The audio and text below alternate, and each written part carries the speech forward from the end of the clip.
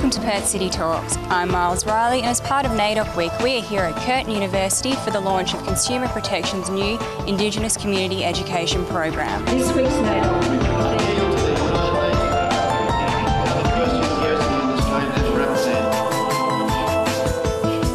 NAIDOC is the annual celebration to talk about changes in the Indigenous community.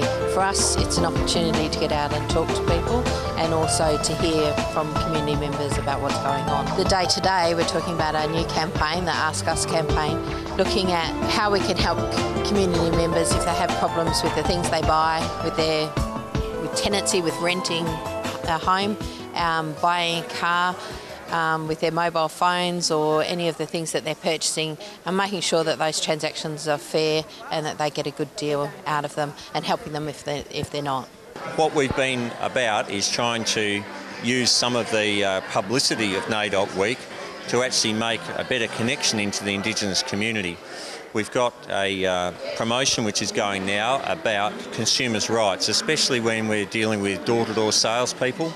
We find that there's a lot of sales done into remote communities which are putting consumers at disadvantage, and we find that those communities don't connect very well with consumer protection. So this is about launching a song and a series of advertisements to get to that community so that they then know to connect with us where they find that they've got problems where they might have engaged with someone and breached their door-to-door trading rights.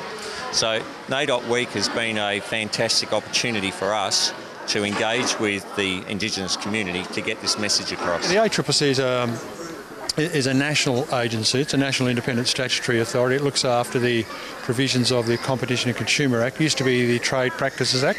So the Trade Practices Act has got provisions relating to business-to-business conduct, and these are things like cartel conduct, misuse of market power, and it also has significant laws regarding consumer protection. So what we do is we look after consumer protection and the way people are protected from unscrupulous traders, and we also look after business conduct, and we do that on a national basis. So we work hand in hand with the state regulators. So hopefully we're pretty effective in what we do. A lot of what we do is in education, but where traders don't take the hint and follow the law, then we can take court action and impose quite significant penalties. Can you tell us more about the issues, the consumer protection issues that Indigenous communities are faced with? What we find is that sweeping through a number of remote communities, we'll find people selling products, and we're talking about photography services or first aid kits or water coolers. So they're products which, some families want to buy, and there's no problems with that. But we find that they are very expensive. They're not being paid for as a cash up-front deal. They're actually being paid on direct deductions out of bank accounts over a long period of time. And we'll find instances where families are paying a considerable amount of money, and we're talking a few $1,000s for a first aid kit. So we find then that the consumers don't understand the contract. They're often talked into these things.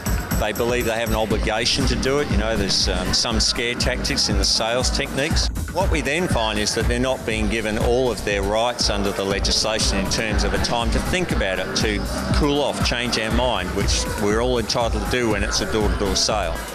So we need to make sure that these communities and the individuals know what their rights are. If they get into one of these transactions, that they'll come to the authorities like Consumer Protection, and we can give them the advice on just how to deal with it and what to deal with it. Don't break the rules, I've got my rights, consumer law is on my side. I'm a musician, singer-songwriter, so I'm always going out and performing at the NAIDOC events, and also I work at Music College. I'm a teacher there, so we're always involved in all the community events happening around the place. I'm a student at music, and this is my life. I'm a teacher, so I just follow her around.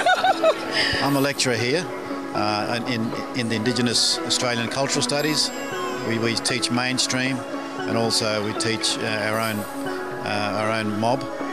We teach teachers to be better culturally equipped, to be better teachers in all the three grades, early childhood, primary and then secondary, and also we teach cultural competency. I'm a coordinator of the block release programs here at the Centre for Aboriginal Studies. The block release programs is available for students nationally, Indigenous students, and they come here in block release mode.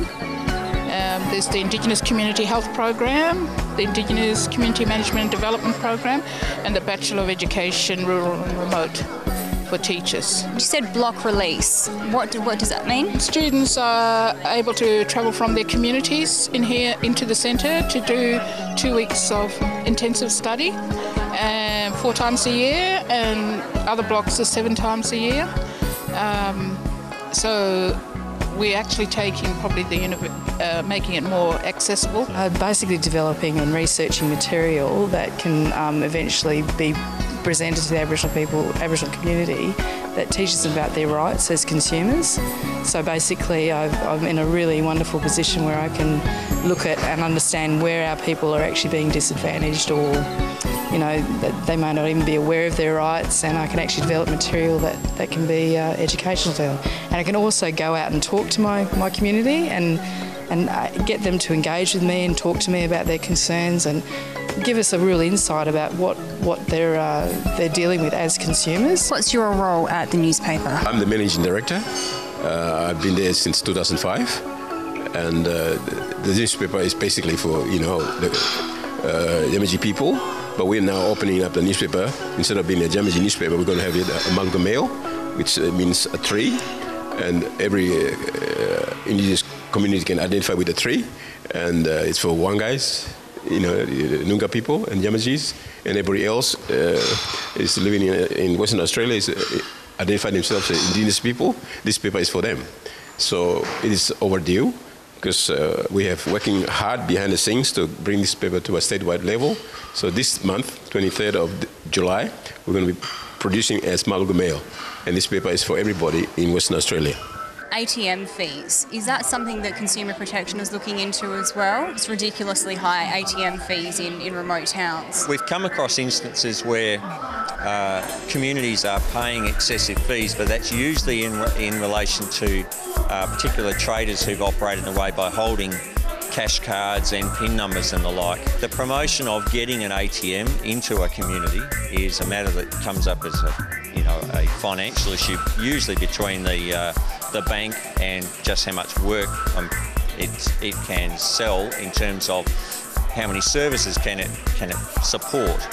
But we're finding that as a result of some of the investigations we've done into the misuse of cash cards, that by connecting with both the local government and by the local community, and then going to the financial institutions, we can start to build that relationship, and they understand the need to get this sort of machinery into the community so that more people have got access to it, rather than a cash point within a retail outlet. So we can then have people accessing their own funds from these machines, but it's got to obviously meet their costs. You've got to have people travelling out there to stock them with money.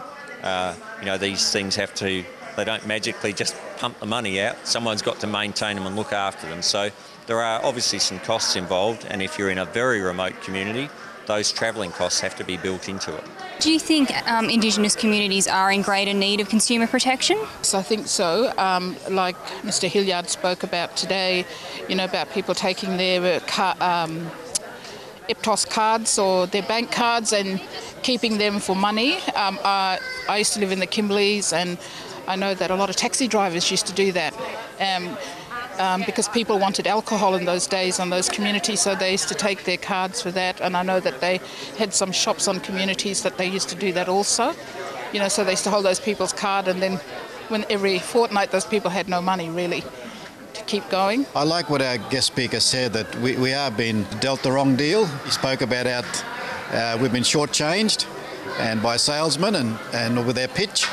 And so I think I'm really happy to hear that they're listening to our complaints, and there are rights that they're making known to our community members. So I'm really happy about that. That there's penalties for deceiving people who may not have the education or who are simple, who are trusting.